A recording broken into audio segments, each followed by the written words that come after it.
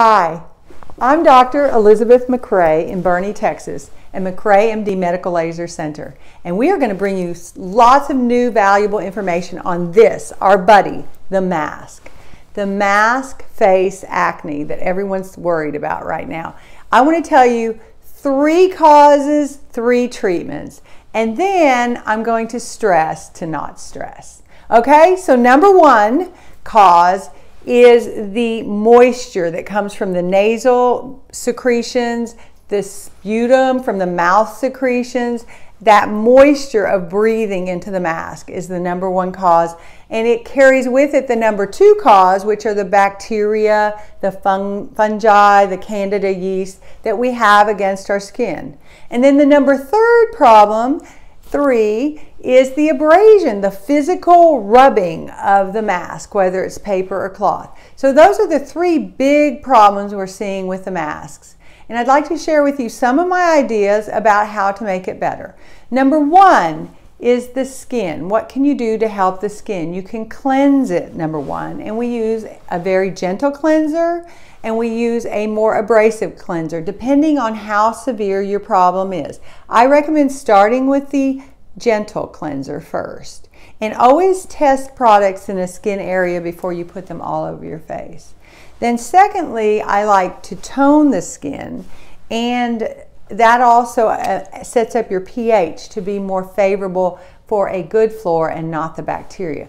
Additionally, we have an anti-inflammatory palm mist by Jane Iredale that is also anti-inflammatory because of the pomegranate in it.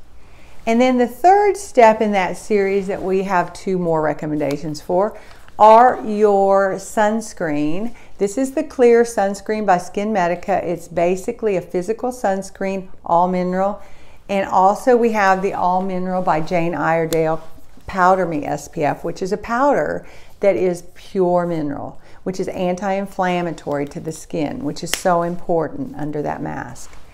And then if none of that works for you, or you've tried it all and you're still red and irritated, I have a prescription grade aloe vera cortisone cream that is very gentle to the skin and uninflames the entire area under the mask. And you can do this several times a day safely because the cortisone does not thin or thicken the skin.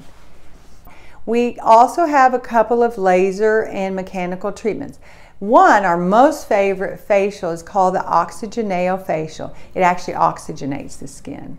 And it also microdermabrades the skin with a gel base, which is very gentle and soft. And the other topical treatment that we really have seen work well once you get true facial mask acne is we use a Clear and Brilliant, which is the deepest non-ablative resurfacing laser that allows you to get back to work the next day wearing your mask and no one the wiser. So our hope for you is that throughout this process we can help you to de-stress by offering solutions for you. We are here in Boerne, Texas. Our phone number is 830-331-9600.